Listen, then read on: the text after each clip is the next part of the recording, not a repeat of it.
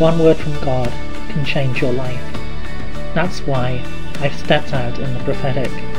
My name is Kevin Bridges, and you're listening to Daily Prophetic. The Bible verse that I'd like to share today is from Romans 8:14-16.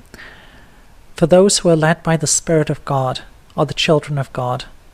The Spirit you received does not make you slaves so that you live in fear again, but rather the Spirit you received brought about your adoption to sonship, and by him we cry, Abba, Father. The Spirit himself testifies with our spirit that we are God's children. This is an amazing verse which talks about us being adopted into God's family. But there's an aspect of it which we can easily miss until we realize the context of what Paul is saying here.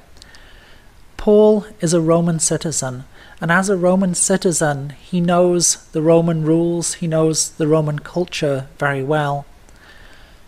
There is one thing which is important to know about the word adoption, about being adopted. In Roman society, if I am your son, I can lose my inheritance. If I do something wrong, you can decide to give me my inheritance or not. But there is one legal exception. If you adopt someone in Roman law, in Roman society, you had no right to ever remove that inheritance.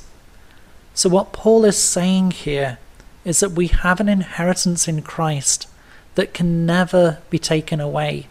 Legally, it is secure. There's nothing that we can do that can ever cause us to lose that inheritance. This is an amazing and powerful word, an amazing and powerful definition of our relationship with the Father. Father, we thank you that we are your children. We thank you that you have adopted us into your family, that we have an inheritance that can never spoil, that can never fade, that we are your children, and that we can never lose that. Father, thank you for who you are, and thank you that we are your children. Would you like a personal prophetic word? Check out the website in the description below. Don't forget to subscribe to get your daily word of encouragement. And whilst you're here, why not have a look at some other of the videos that I've made? God bless you, and have a really great day.